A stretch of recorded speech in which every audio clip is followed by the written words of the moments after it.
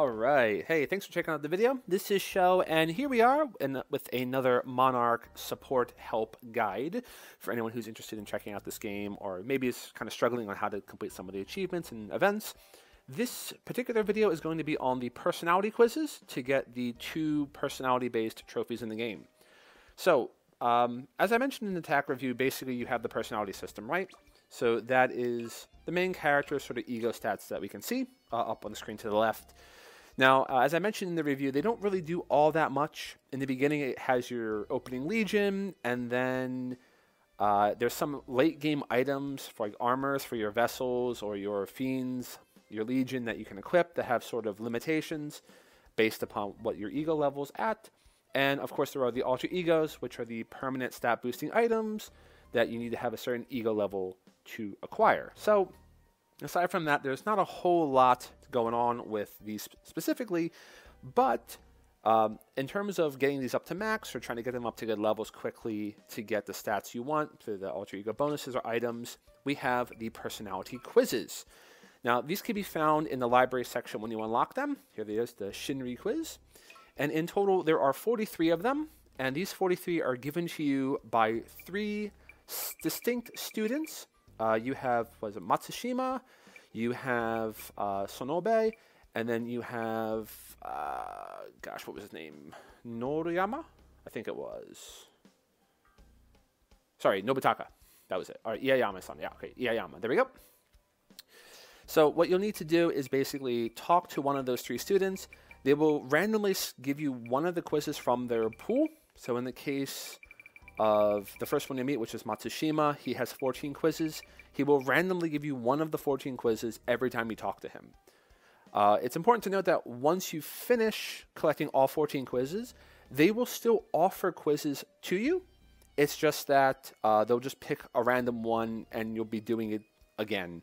So if you want to, you can use that to farm your ego points if you want to build them up really quickly again to collect alter egos. Now, in order to farm these, or in order to collect more than one, there is a bit of a cooldown period, and the cooldown period is really simple. It's 1 battle. So what you'll need to do is you will need to basically talk to maybe one of them or all 3 of them, hop into a battle, come back and talk to 1 or all 3 of them again to collect the next set, and then battle, talk to them, battle, talk to them. If you do that cycle again about 14, 15 times, you'll be able to farm all the reports in basically a single go, or you can just collect them one at a time as you progress through the story, since story battles count towards that. So either way is fine. Also, just to confirm, as you can see, I have all 43 of these unlocked here. And if I talk to Matsushima again, he still says, hey, I have an awesome quiz. Why don't you give it a try? And then I can answer his quiz. So just pick a random one here. And bam! I will get my hands on some more points, even though I'm already maxed out. So it doesn't really do much. All right.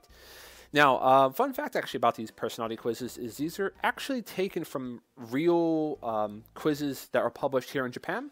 There is a whole sort of kind of psychology market for that sort of thing. And they actually reference the specific books and people, doctors and professors who have developed these quizzes. So it's kind of fun to see actual, well, I guess, quote-unquote actual psychology being brought into sort of a mainstream here. So kudos to the developers for that.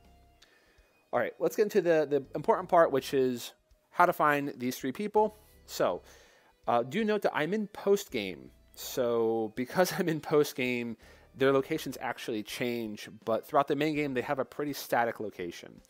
So the first one, which is Matsushima, this guy in front of me. He is in the main school building, which is where we are at right now, but his regular location is not on the 1st floor. It's actually on the 3rd floor. So in the beginning of the game, I think like the way beginning for like the first 2 levels, he'll be on the 1st floor or whatnot. But once you clear chapter 1, Nozomi's chapter, he will basically permanently move to the 3rd floor. And he will be sitting or standing right here in kind of this atrium area, right near the banisters. He'll be up against the wall, just kind of looking out. Just walk up to him, talk to him, just as I showed you, and you will get one of his quizzes. So that is the first one, and he'll be the earliest one you come across. Now, the other two will be dependent on sort of how you decide to handle the rest of your Act 1 playthrough. If you're like me and you went for the second grade school next, which is Ryotoro's story, which you'll learn as soon as you finish Act 1, or Chapter 1, you'll be hunting a guy named Nobutaka Iiyama. Now, in the post-game, he's actually located right here near the main entrance, I guess for ease of access. But in reality, he is also located on the 3rd floor of the school. So you'll need to make your way up to the 3rd floor of the 2nd grade school building. And he's normally found right here. Yes, he's normally found right here. Some of his other classmates are usually down the hallway a bit. But you'll normally find him right here standing. Again, this is Nobutaka Iiyama. And he'll be providing you with the second set of quizzes. The third and the final student is Sonobe. And she is found in the first year dormitory. So the first year dormitory, first year school building. And her main location in the post-game is actually kind of far. She's like on the way opposite end of the 1st floor. But her normal location is actually on the 2nd floor of the 1st grade school building. So as you enter, you go up these stairs, and actually you will find her pretty much standing right here. Yeah, so right here with her back to the banister, looking off on the lunch area below. Just talk to her, and you'll be able to get her set of quizzes. So once more, the 3 characters are Matsushima Tenharu, who's in the 3rd floor of the main school building, Nobutaka Iiyama, who is in the 3rd floor of the 2nd grade school building, and finally Miho Sonobe, who is in the 2nd floor of the 1st grade school building. So if you farm them, you can collect all of the personality quizzes, get the 2 achievements trophies associated with it, and be able to level up your ego if you need to get some boosts. Anyway, I hope this small guide was helpful in getting the information. If it was, please feel free to leave a like, maybe drop a few comments if you have any questions, and yeah, subscribe to the channel. Every little bit helps sending your love my way, so thank you so much.